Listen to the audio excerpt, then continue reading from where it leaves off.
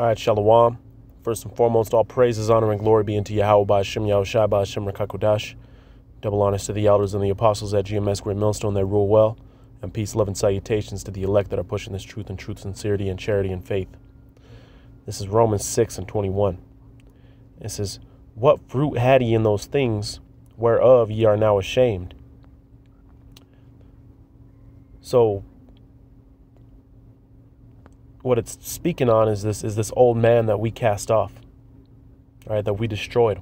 Coming into this truth, man, you come into the newness of life. And really, what inspired this this lesson, I've been watching tuning in on the Game of Thrones TV show every now and then, and the episode I watched, was this girl, and she got involved with this with this group of people, man. And when she got in there, they told her to basically become nobody.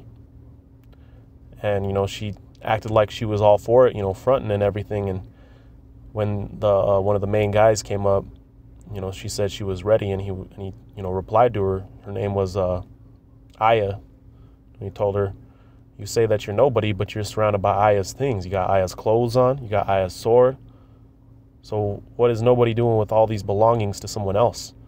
So what she proceeded to do was go to destroy all those things. And she set aside something, saved a personal item, all right, to remember her past. And, when we do our day-to-day things, man, going to work, whatever the case might be, the truth is always in the forefront of our head. So it really just made me think about, casting off that old man. When you come into this truth, man, you completely destroy it. All right, you don't save nothing, set nothing aside, because it's a slippery slope, man. You could look back and never come back, man.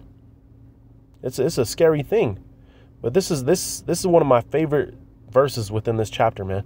"What fruit had ye in those things wherein ye are now ashamed?" We're ashamed of that old man. We cast him off, man. We destroyed it. We stomped it underfoot. It's done. But that main piece of the question, what fruit had ye in those things? What was the fruit that came out of those things, man? Just stop and think for a second. What came out of the things that we were doing when we were in the world, man? And just try to think of anything good, man, anything beneficial that came out. And I'm going to continue. It says, "For the end of those things is death," man. The end of the things that we took part in, that we destroyed, is death. So it's a scary slope, man. You want to put off completely that old thing, man. All right, got your old friends still blowing you up, man. I personally, I have people that still call me that I used to kick it with in the world, and I never really talk to them or nothing, man. And sometimes I'll be like, oh well, you know what, maybe I should give them a call and see how they're doing. I haven't talked to them in a long time. Why? What's the point, man? I'm not the same person, man. Why am I gonna get along go along with you people, man? Nothing good came out of it. I'm not the same person no more. Man, Satan, the scripture tells you that Satan walks to and fro like a ravenous lion, seeing who he might devour. So you got to picture this lion, broken arrows in it, man, slobbering from the mouth, scars all up on it, 10 feet fucking tall, man, seeing who it's gonna swallow up. That one night you decided to go out, that might be your last, man. That might be your last night, because Satan got your ass, man. We really need to be careful, man. Dot your I's and slash your T's, so to speak. Stay in the spirit, man. Pray for a double portion of the spirit. Stay on fire. Continue pushing. Keep doing the videos. All right, but with that, I'm gonna scroll up. Actually, you know what? I'm gonna jump into before I go further on that, I want to go to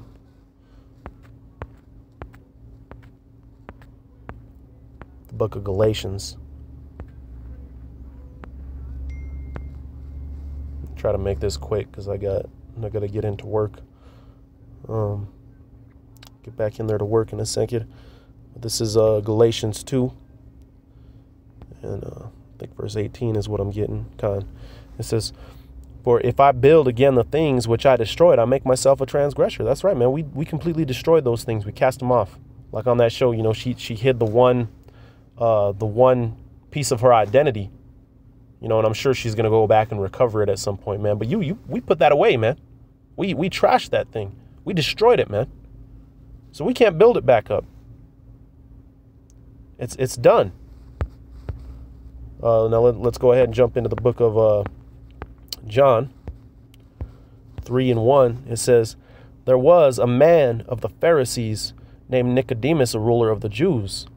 The same came to Yahushua by night and said unto him, Rabbi, meaning master, we know that thou art a teacher come from the heavenly Father, for no man can do these miracles that thou doest except the heavenly Father be with him. Yahushua answered and said unto him, truly, truly, so that's what verily means, I say unto thee, except a man be born again, he cannot see the kingdom of the heavenly Father. That's right. So except a man be born again, you cast off that old man. Man, we were brought up in all sorts of different ways of wickedness. All right, because you get put on this earth, and those who are around you, whether it be your parents, whether it be just a mother, whether it be just a father, whether it be, you know, your aunt, whatever the case might be, your cousins. All right, we were raised by those around us. All right, so odds are, man, we were brought up in wickedness, man. We were brought up in the flesh. We were brought up in the world. But when there hits a point in the lives of the elect that they make the decision, man, and ultimately it's all the Most High's will that they would get to this point anyway. But where they end up casting off that old man and being reborn again, taking on a new father, taking on new guides, man. All right, following the elders and the apostles, man, through the spirit and power of Yahweh by Hashem Yahushai, because they got the watch over your soul, man. That's why, you know, they do these videos, you know, cutting somebody up or you know, getting hot and heavy, man. These are the things, the moments for us to look in the mirror and reflect on ourselves. All right, when they're putting out those videos, man, they're talking to all of us. Might be, you know, one brother got cut off. Take heed, man, because that might be you. All right, it says, and Salaki, and I want to talk on that. He cannot see the kingdom of God, man, because that's what we're trying to see, man. We're all striving for the crown, to be the first fruits of the kingdom of heaven. When you go into 1 Corinthians, the 15th chapter, it tells you, man, about the first fruits of the kingdom of heaven. All right, those elect men that are during this time of grace, they will receive mercy, and they will be the first fruits of the kingdom of heaven, and they will not see death on this side. All right. And that's what we want to be, man. We want to be those first fruits, beating our body into subjection, that we cast off that old man and sin no longer, man. And we understand we're going to have shortcomings. You're going to slip up from time to time, man. But we're all hoping for mercy. We're all striving for perfection and hoping for mercy. All right. Now, verse 4, it says, Nicodemus saith unto him, how can a man be born when he is old? So, you know, he just didn't get it. Can he enter into the can he enter the second time into his mother's womb and be born? Yahushua said unto him, truly, truly, I say unto thee, except a man be born of water and of the Spirit. All right, because there was indeed water baptisms in the time of the New Testimony, and the water was only a representation of being washed. All right, anybody could jump into water, but it was symbolic of your past life being washed away, your sins being washed away, and then of the Spirit. So then the Holy Spirit comes upon you, man. So the water was only symbolic of being washed, but the Spirit is the true fruit, man, the true thing that matters. All right, then the Spirit comes upon the men of the elect. So they make that decision to be reborn, take on the newness of life, and the Spirit comes upon them. Next thing you know, you could sing this song, man. You're growing, you're fighting. And you're continuing, man, praying for the Spirit to continue supping with you. All right, it says he cannot enter into the kingdom of the Heavenly Father, right? So these are those first fruits, man. Unless they do that, then they're going to die here, man, in America. It's just that simple. Verse 6, it says, that which is born in the flesh is flesh, and that which is born in the Spirit is spirit, right? So we were born in the flesh, and we were flesh. But then we took on the being born of the Spirit, and now we're bringing forth the fruits of the Spirit. All right, that's good on there. Now let's go ahead, let's jump back to the book of Romans, the 6th chapter. It says, what shall we say then? Shall we continue in sin that grace may abound? Yahweh forbid. How shall we that are dead to sin live any longer therein? Right. We that old man is dead. We destroyed all of his belongings. We destroyed all his things. And now we're walking in the newness of life, man. So you don't just go back into sin. All right, because hey, it's a slippery slope, man. Like I said, you might not return. It says, verse 3, know ye not that so many of us were baptized into Yahawashi HaMashiach, were baptized into his death. So when we took on that baptism, man, we killed that old man. All right, so you got to be real careful, man, about what you do and how you do it and how you deal with it, because you could be uprooted completely from this truth, man, and never return. It's a scary thing.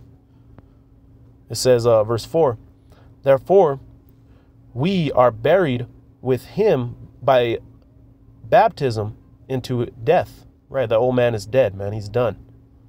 Ain't no coming back. He's done, man. So now we're walking in the newness of life. All right, got that new spirit. And as it goes on, it says that like as Hamashiach was raised up from the dead by the glory of the Father, even so we also should walk in the newness of life. It says, for if we had been planted together in the likeness of his death, we shall be also in the likeness of his resurrection. So we put our flesh off and put it to death when he just as he was crucified, man. We crucified that old man. We crucified that flesh that was upon us. So we shall also be in the likeness of his resurrection, man. That spiritual resurrection, man. So we took on that spiritual resurrection when we put off that old man, and now we're gonna see the physical resurrection, in which we will see the kingdom of heaven, man. Yahweh Ratazah, we be part of that number. Verse 6, knowing this, that our old man is crucified with him. There you go. That the body of sin might be destroyed, that henceforth we should not serve sin.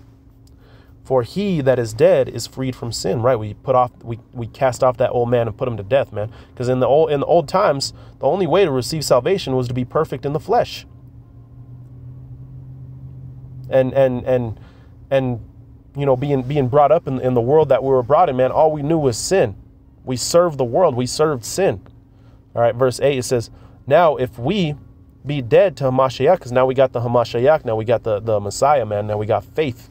It says, we believe that we shall also live with him. That's right, man. We truly believe in that. We truly believe in the words of this scripture, man. We truly believe that we're gonna be crowned by Yahweh Shai. All right. Verse 9, knowing that Hamashiach being raised from the dead dieth no more, death hath no more dominion over him. Right? Death hath no more dominion over him. So we don't worry about the things of the flesh, man. All right? It says, verse 10, for in that he died unto sin once, but in that he liveth unto the heavenly Father. And so do we, man. So do we. You saw the tale of Jonah running off, man. No, the Most High slapped him up and brought him right back. You ain't got no choice in this, man. You're either a vessel of the Most High unto mercy, or you're a vessel unto destruction. And if you're a vessel unto destruction, go ahead, play in the world, man, and you're going to be destroyed. You're going to be shattered. Verse 11, it says, likewise reckon ye unto yourselves to be dead indeed unto sin. Right, reckon yourselves. Realize, man, you're dead to sin, bud. Cast that old man off. Stop playing in the world. It says, but alive in the heavenly Father through Yahawashi HaMashiach, our master. Right? But alive in the heavenly Father, man. Bringing forth the fruits of the Spirit rather than the fruits of the world.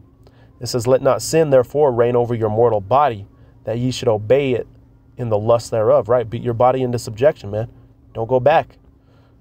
It says, neither yield ye your members as instruments of unrighteousness to sin. So what's that mean? The word yield means to hold.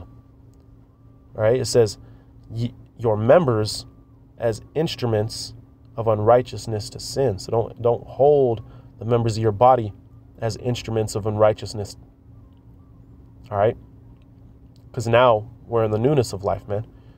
You hold the pieces of the Spirit. And as we go on, it'll break it down. It says, but yield yourselves unto the heavenly Father. as those that are alive from the dead, right? We were once dead, man, but now we've been brought to life. You have 144,000 living ministering spirits, and the rest are dead. It says, and your members as the instruments of righteousness unto the heavenly Father. Right? Now we're holding the instruments of righteousness. This is, for sin shall not have dominion over you, for ye are not under the law, but under grace. Right? We've been brought into a newness of life, man. We strive to be perfect, but that ultimately the choosing of being the member of the elect is what saves you, man. The Most High saves you, and we have faith in that. So then we have faith, man. That faith is what seals you up, man.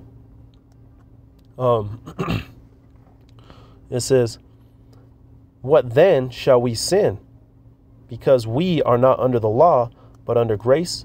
Yahweh forbid. Right? So then does it make it okay to go around and sin just because you've been brought in a newness of life? Are you okay to go do whatever you want? Because you're the elect, man, you're forgiven. No, God forbid, because the fruits of the elect are going to be the fruits of the Spirit. Are you going to be striving in this truth, man? Doing the best to keep your body into subjection, man. Of course, you're going to have shortcomings. All right, we're all deserving of death, man, but we're all hoping for mercy. We're all hoping that this grace will cover us, man. All right, this is where you have certain individuals will read this and try, oh, you're not under the law no more. So you're good to go. You could eat swine. You could chop some dude's wife and be forgiven. But don't say a bad word, though, because that's the thing of the flesh. Well, what is sin, man? Going back to 1 John 3 and 4. Sin is the transgression of the law. So you wouldn't know what sin is without the law. You see? So you gotta do your best to strive for perfection. But at the same time, man, the grace is what delivers all the elect. All of Israel is delivered through the grace, man. Verse 16, not by their own works. Know ye not that to whom ye yield yourselves servants to obey, his servant ye are to whom ye obey. Right. So whoever you obey, man, that's whose servant you are. It says whether of sin, so rather you're obeying sin unto death, or of obedience unto righteousness. And the elect, man, are obeying the obedience unto righteousness, and that's why we got to strive to be for. Verse 17, but Yahweh will be thanked that ye were the servants of sin, but we at one time were the servants of sin. It says, but ye have obeyed from your heart that from the doctrine which was delivered to you. Right? This doctrine of Yahweh B'Shem Yahushai. Verse 18, being then made free from sin, ye became the servants of righteousness. Right? So being made free from our sins, because from our old sins, from our old man. All right. What did it say? That ye were the servants of sin. So we were made free from that. That's what the whole baptism goes back to. That water was representative of that sin being washed away. Ye became the servants of righteousness, right? So we cut that off, man. In verse 19, I speak after the manner of men because of the infirmity of your flesh, right? We all have an infirmity of the flesh, man. We're all deserving of death, like I said. So we're all seeking for mercy. All right. It says, for as ye have yielded your members servants to uncleanliness and to iniquity unto iniquity, even so now yield your members servants of righteousness and holiness. So just like we had the servants of wickedness, or just like we were the servants of wickedness, so now we did a completely 180, man. Verse 20, it says, for when ye were the servants of sin, ye were free from righteousness. What fruit had ye in those things whereof ye are now ashamed? Right? The verse we started off with. For the end of those things are death. But now being made free from sin and become servants of the heavenly Father, you have your fruit unto holiness and the end everlasting life. That's what we're seeking to receive, man. We took on that spiritual resurrection and we're looking for the physical in which you'll have that everlasting life. Verse 23, for the wages of sin is death, but the gift of the heavenly Father is eternal life through Yahushua HaMashiach, our master. Right? So the wages of sin is death, but we truly believe, man, that we might receive that eternal life through Yahushua HaMashiach, man, during this period of grace, getting right and striving, man, and pushing and bringing forth the fruits of the Spirit, man, which ultimately will bring forth the fruits of those meet for repentance. All right, the elect will hear these words, and Lord willing, this is edifying. Say, Kal Allah, Yahweh, Shem Yahushai, Shem Rakakwadash. Double honors to the elders and the apostles at GMS Square Millstone. Peace, love, and salutations to the elect. Shalom.